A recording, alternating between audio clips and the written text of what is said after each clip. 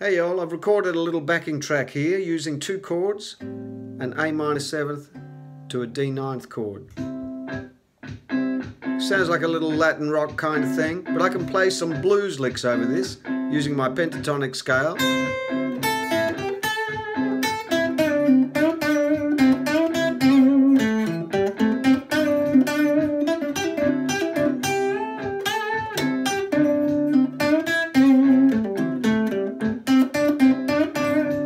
So that sounds fine, but let's say I want to do something a little more melodic.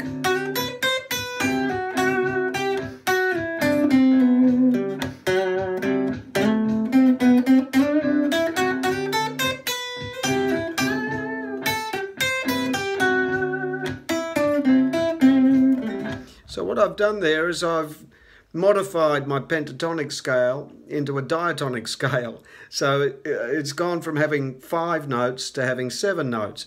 What I'm using is Dorian mode. So this is one of the modes.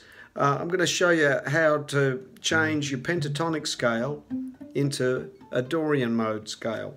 So we're in the key of A. So just to refresh memory, the pentatonic scale has 2 notes on every string. Starting on the 5th fret on the lowest string, it's a 3 fret gap. Then on the A string, it's a 2 fret gap. D string, it's a 2 fret gap. G string, 2 frets. B string, 3 frets.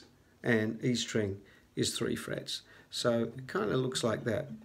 Now, to create that diatonic scale, we're going to have 3 notes on every string, except for the A string. So going from the thickest string, we now have a sequence like that. So we still have that 3 fret gap, so we're just adding one right there. The A string is exactly the same, still has 2 notes, and then on our D string we kind of go back to the 4th fret here. That now looks like that. And on the 3rd string it mirrors it, same thing. So from the 4th fret, 5th to the 7th.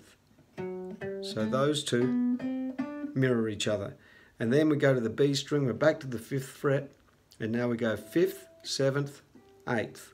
And on the top E, it mirrors the B string, so they mirror each other as well.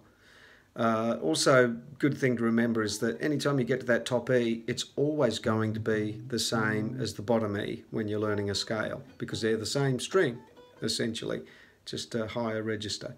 So just to refresh.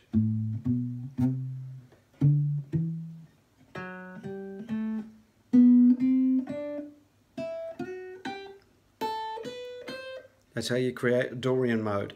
So we can swap between the pentatonic scale and the Dorian scale to create some pretty groovy blues rock.